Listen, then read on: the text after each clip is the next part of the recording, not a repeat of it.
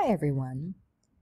This video is going to give you directions on how to reply and do an initial post in the discussion board. So as you can see, we are in our course here, and we always go to modules so we can see what we're doing. So I'm going to go to modules.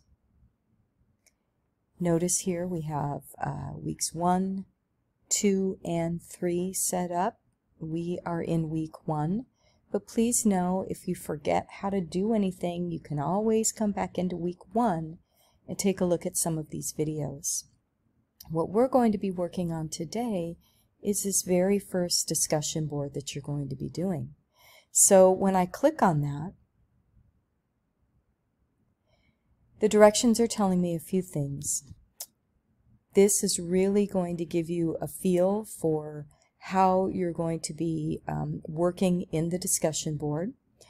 And it's going to give you a time to get to know some people in your course. So even though we are working virtually, we still want you to feel a sense of community in the course, and so we try to set that up in this course as much as we possibly can.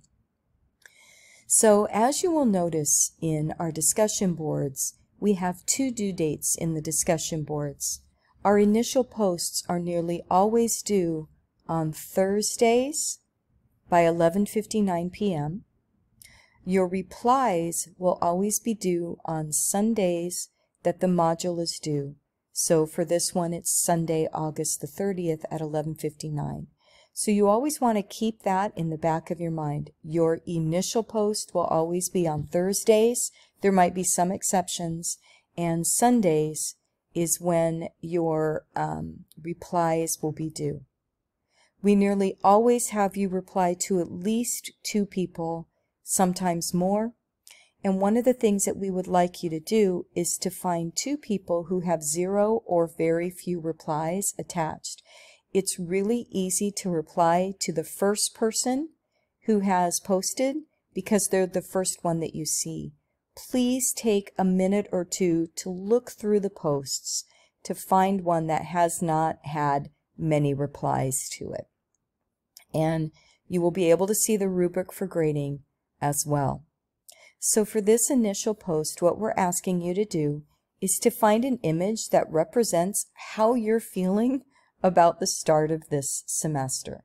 You can use your own images. You can find free images at these websites. I'm not going to click on those, but again, you can click on them. These websites are a good habit for you to get into as we are creating assignments that are going to use photos or pictures. It's really good to use images that are free to the public and in the public domain, and not just going to Google. So one of those things that you just want to remember. If you do find a picture, let me just go in and let's see if we can find a picture here. I'm going to search a picture, excitement.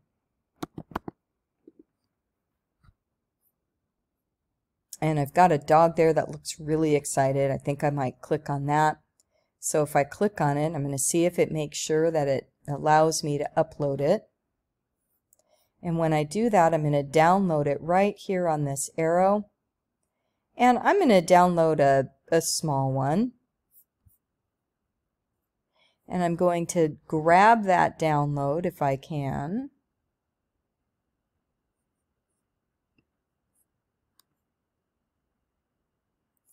And I am going to save that to my desktop. I'm going to export it. And then once I do that, I'm going to save it to my desktop. It's taking a long time for me to save it to my desktop here. For some of you, you can just drag that image to your desktop as well. But once I save it to my desktop, then I'll be able to upload it to my photos. So again, that's just an example of what you can do. I'm going to go back to the discussion board. What it's asking you to do here is to upload an image And then what you're going to do is introduce yourself by name, explain why you chose that image, and how it represents your feelings as you begin this semester. So the way to do your initial post is at the end of this assignment explanation, you'll see something that says reply. And you're going to click on reply, and it's going to give you the option to do some typing.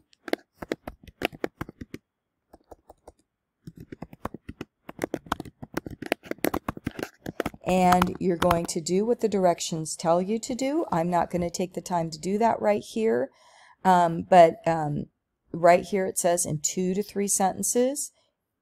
Again, why did you choose that image and how does it represent your feelings? But now I have to add the image.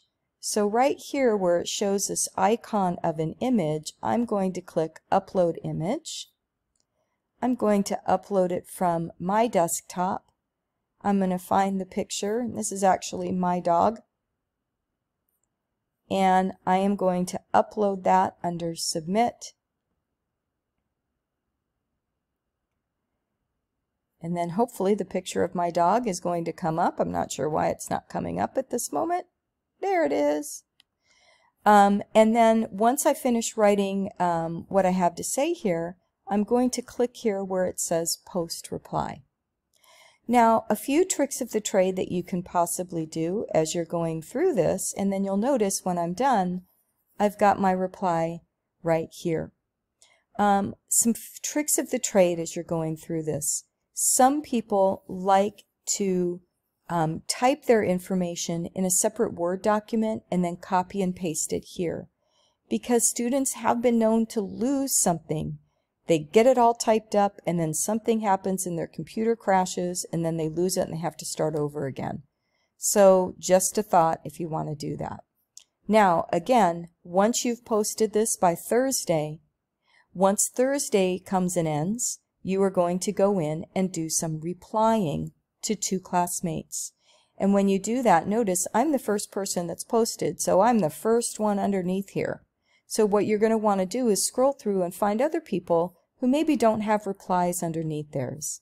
But what you're going to do is click under Reply directly under that person, and you are going to reply to them in 2 to 3 sentences. What's something that you have in common with them? What is something that you like about their photo? What can you talk to them about their feelings, about how you're feeling, about this semester?